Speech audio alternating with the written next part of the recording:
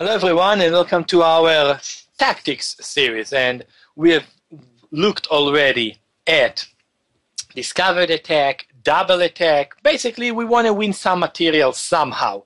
Okay, well now let's do it in a very primitive way.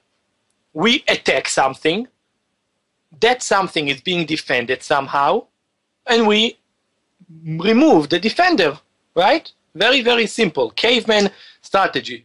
For example, in this position, rook attack bishop, bishop defended by knight, need attack knight, right? Simple strategy. If possible, gonna win game, right? So now we'll stop with that caveman type of speaking and say and think to ourselves, attacking the bishop, defended. Okay, beautiful. Well, what happened if we attack the knight? Here you go.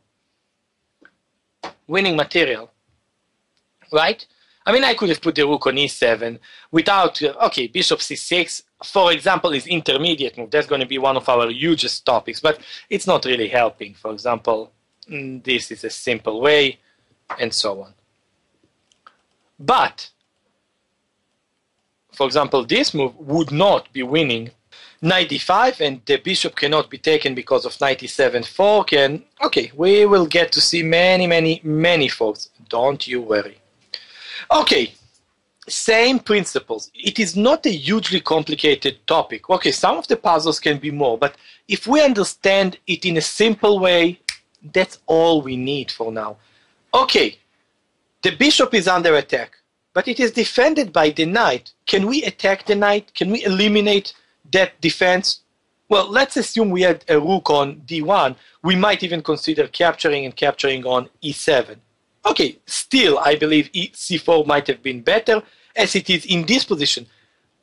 Attacking the knight, that is defending the bishop and winning material. That's it. If we don't have immediate capture, let's see if we can remove the defender. That's it. Okay, no immediate capture here for white, but everyone seeing that the knight is under attack, right? I say it, you should too. It is being defended by the rook, right? Someone doesn't see it? I suggest checking for glasses. Okay, can we attack the rook? Where can the rook go? We can attack the rook. Can the rook go on e6? No. f6? No. That's it. Bye-bye knight, bye-bye rook. Same concept, same puzzle. We have many more. Okay. Checks is one of the most common way for removal of the guard. Most common way. It's the most forcing thing. Bang. The king, checking it, has to go. No questions. Being defended by the king. Okay, white is a pawn up, but many, in a quick play, many beginners might just play rook takes rook, but really?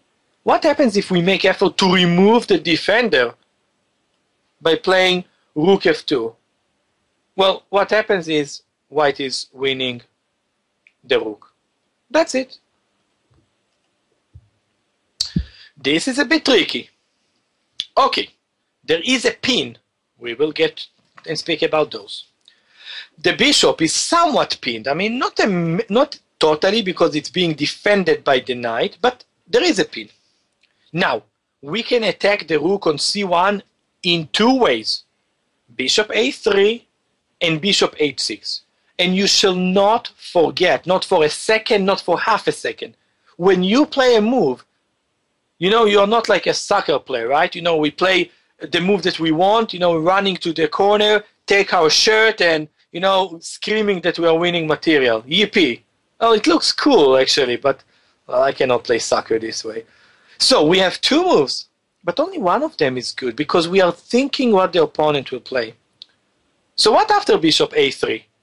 Okay, beautiful. We are attacking the rook, almost starting to run and tear our shirt, but not yet. Rook a1. White responds with an attack, attacking the bishop on a3. And he is surviving. After bishop h6, okay, now it is time to start running and tear your shirt and go to, to the crowd. All right. Same here. The bishop is under attack. It's only being defended by the rook, and we can attack the rook, but we can attack the rook in two different ways. We can attack the rook with bishop d3, and we can attack the rook with bishop h5. Now, bishop h5, black is going to do exactly the same thing that we have seen white doing in the previous position. Rook e5. Rook e5. When after bishop d3, game is finished. Okay. No something like attacking a piece. I mean, let's say this. Let's say that this was the position. I'm changing it for a second. I will change it tiny bit. Okay, allow me to throw another pawn for white in this position. And okay, I'll be nice. I'll give black another pawn also. Would you agree that playing a move like h5 is winning the game? I think so. I mean, I don't know. The queen is attacking the rook. The knight is defending the rook. We want to take the knight. Okay, bishop f6, we have e5. Winning. Winning. But okay, our original position was a bit different, right? But we still understand that if there is no knight, there is no rook. Okay, so rook take knight. Winning. Same thing, same thing, same thing. Who is defending the rook on g2? The bishop. Even if it wasn't a check, taking the bishop on c6 would have been powerful enough. Even if it wasn't a check. But it actually is a check. So it doesn't matter, but it's just making it even more forced. Rook take check, removal of the defender, and bye-bye. Bye-bye. Okay, now, the most important diagonal in chess, most important. Nothing to discuss. Those are the most important diagonals in chess. Most of the action is happening on the A2, G8 diagonal. Pretty much doesn't matter which opening you're playing, especially if you're playing E4, E5, but it is the weak F7 square before castle and after. It's maybe the most important square in chess. F7 and H7, and of course the opposite for white. So how does white win? First of all, let's start. I want to go for a second to another topic. If this was the position, most important pin in chess, okay, you're going to take it. The amount of games that one seen with this type of pin and pieces hanging, oh my gosh. So if this is our position and this is where we start, okay, we can take and take. That's it. We just know this diagonal. Well, the knight is defended how many times? The knight is defended 2 times. How many times is it under attack? It's under attack 2 times. All right. Take. And take. Simple. Capture, capture. In this situation, capture is the removal of the guard. Not actually moving to attack it, but actual capture. We removed one rook that was defending f5. Removal of the guard, right? That's our topic. So who is defending the knight? The bishop. And where does the bishop go after b6? Yeah, that's the thing. The bishop has nowhere to go to keep defending the knight. And that's why the game is finished. And that's exactly why the game is finished. Removal of the guard. What is under attack? What is defending it? Can we attack what is defending it? That's it. Okay, this position I will be nice. I forgot to give black a knight on f6. I did it super quickly. You didn't even see that. Okay, kind of funny position. But might be a bit complicated in some situations. Okay, I think Objectively, this is winning also, but it depends what, how. But simplest way, king is defending the queen.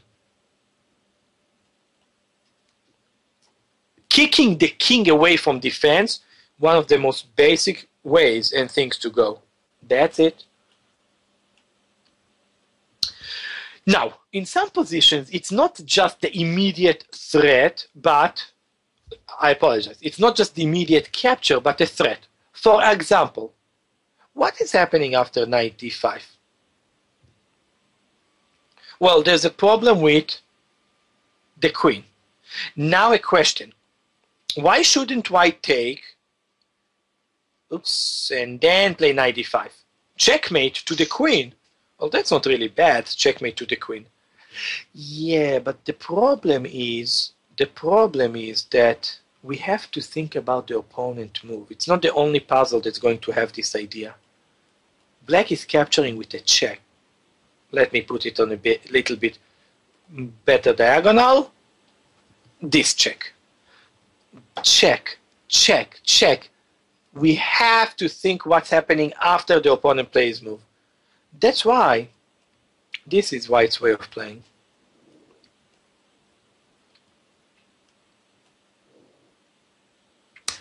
And the same goes here. When I was looking at this position, what do you think was the first move I was thinking? Rook take rook, bishop take rook, knight g5. But then I said, oh man, check, check. And white is not going to make a draw in this position, not even speaking about anything else. So, have to be careful, you know. One thing we are discussing the ideas, and they are quite elementary ideas. Piece under attack, piece defended, remove the defender. Okay. But we have to be always careful, especially when high material is involved. Knight g5 finishes. I mean, the game is still a bit on, but I think white should be winning this position. Okay, we have a few more. Well, as we said, sometimes it is just removing off a defender to a piece, but sometimes it is removing a defender to a square. When you look at this position, is rook d8 a checkmate? Yes, it is if there is no rook on h8. Okay, well, let's make it that there is no rook on h8.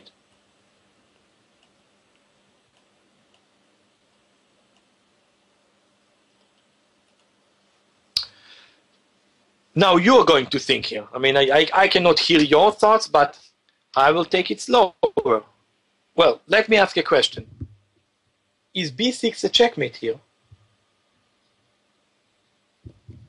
If you say that b6 is a checkmate, well, then what is preventing it from being immediate checkmate? Let me put it this way. Oh, the bishop on d4. Okay, we can take care of that, right? There is no price for checkmate. We can take care of that. Done. Now, I want to hear your thoughts.